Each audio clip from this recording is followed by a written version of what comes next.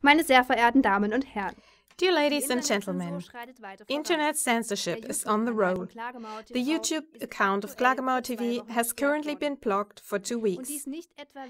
And this has happened not for the reason of spreading pornographic contents, the presentation of drastic violence, incitement of minorities, or some other ruthless behavior, as the YouTube guidelines put it under punishment. There isn't a copyright violation either. A harmless broadcast from 2013 with critical quotations of opponents of the vaccination industry and facts about risks and side effects of vaccines has supposedly violated compliance policies, says YouTube. The video was immediately deleted and the account blocked so that there can't be any new videos uploaded by the following 2 weeks.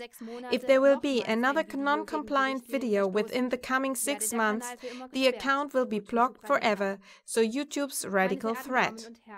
Dear ladies and gentlemen, the questions whether this censorship measure is a mere pretext comes to one's mind.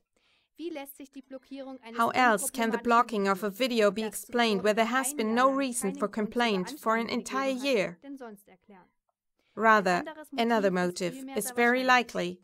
KlagemauerTV has made strong opponents, especially through reporting on the controversial topic of the Ukrainian conflict.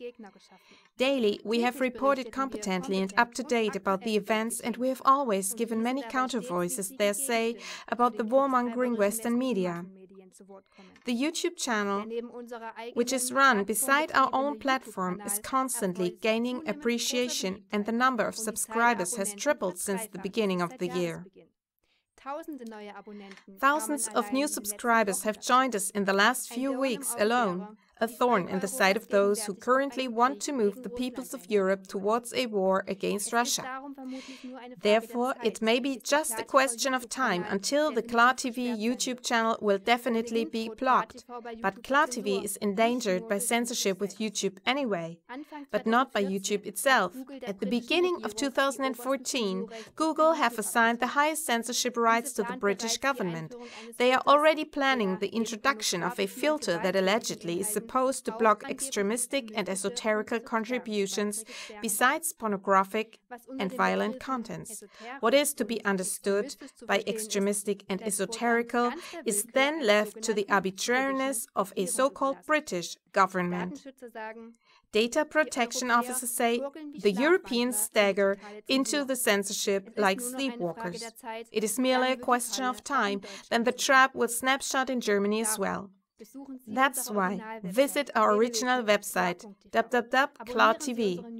Subscribe to our newsletter and even better yet, get into touch with us personally so we can forward you to a news network that is independent from the internet. Thank you.